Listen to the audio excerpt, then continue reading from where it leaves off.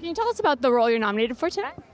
So I'm nominated for Ivan the Ice Cub in PJ Masks, and this role's really close to me because they created and animated the character based on me.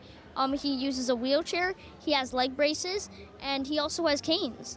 And why do you think it's so important for disabled people, for people of color, for all different people who are marginalized to be able to see themselves on screen? What did it mean to you?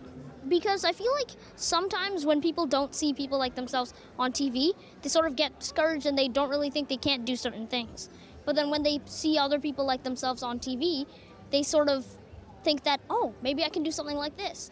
And they sort of believe in themselves a little bit more. You are so wise. So if you had one motivational tip for anyone who wanted to kind of get started in the industry, what would that be? I think it would be to always believe in yourself, even if you fail. Just keep going because, well, if you don't keep going, then you never know your full capacity of how you